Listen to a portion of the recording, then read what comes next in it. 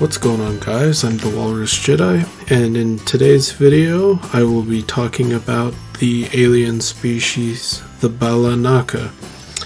So yeah, if you like this video, then please consider liking and subscribing for more, and yeah, let's get on to the Balinaka.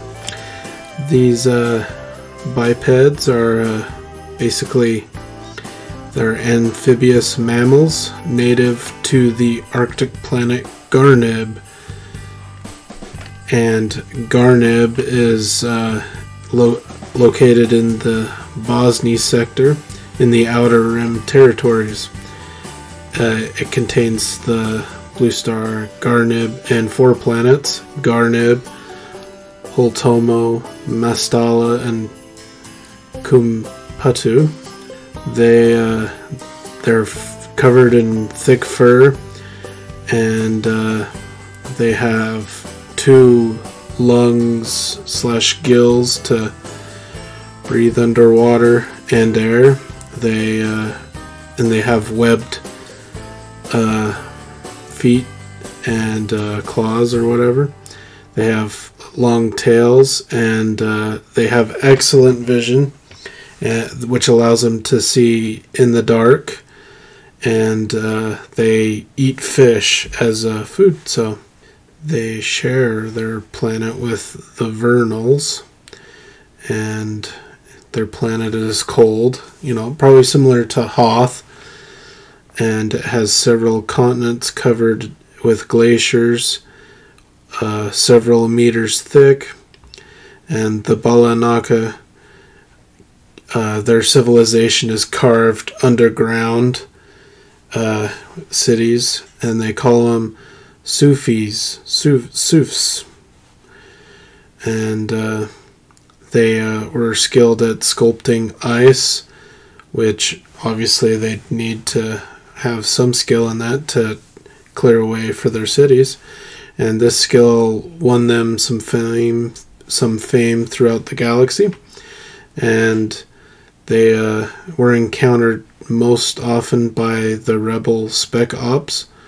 And in the Senex sector, the Balinaka and Ossens were used as slaves by House Vandrin on Carfedian and other neighboring worlds. And a little bit more about what they look like in that. And they're about 4 meters at the shoulder. Obviously they're pretty tall, especially when you compare them to a human. And obviously their fur was white. Basically these guys look like polar bears walking around on 2 legs. So really tall. And alright, a little of their history. The Balinaka evolved on Garnib, and thousands of years before the Galactic Civil War, these bear sentients were already known for their innate sense of beauty and their tradition of making personalized ice sculptures. However, these sentients could have remained in the shadow of galactic history were it not for the famous Garnib crystals. It was the great sculptor Vornas Dep Thessel de Garsarg who first incorporated small fragments of gemstones and colored pumice in one of his sculptures, creating a masterpiece he called Crystal of the Stars. The human named Abram Zavicht, a friend of the Balinak artist, realized the similar works of art could be sold off-world for amazing profits.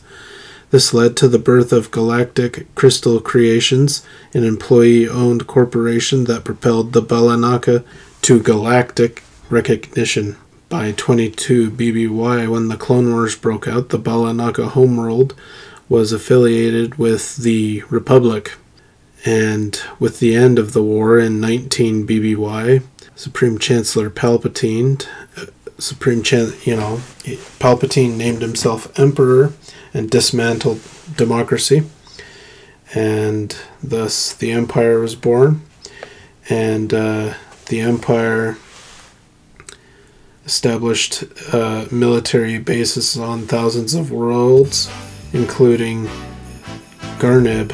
The base on Garnib was known as Garnib Station, and the governor, Varus Carbonal, was designated responsible for law and order on Garnib. However, because the Balinaka paid their taxes with no complaints and retained their friendly behavior against the Imperials, they basically left them alone.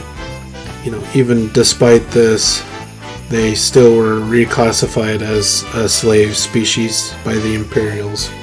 After the defeat of the Empire in 4 ABY, the Empire fractured into several factions, and the Balinaka fell into the hands of Sander Delvardus, who styled himself as the superior general of his faction, the Ariadu Authority. A little bit about them, and if you're curious where they appear so you could experience them, they're not in a whole lot. It's Star Wars Anakin Speedway and Relative Difficulties, the Star Wars Game Master screen, and Children of the Jedi, but they're only mentioned in that book. So yeah, well, that's the Balinaka for you, and yeah,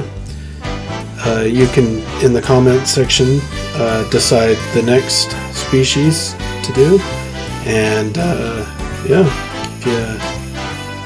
so don't forget to like and subscribe, and until next time, thanks for watching, and Merry Christmas.